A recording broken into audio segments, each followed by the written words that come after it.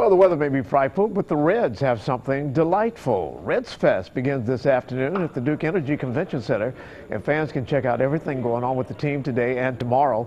You can get autographs and photographs with current and former Reds players, as well as check out hard-to-find memorabilia. As for the players, they're happy to be able to connect with their fans. It's good to see the fans. It's good to see the excitement on their faces. You know, it's nice to go around and see some of the kids and, just see them light up when they get to take a picture with you or whatever the case may be. So it's always, it's fun for us on a couple different fronts.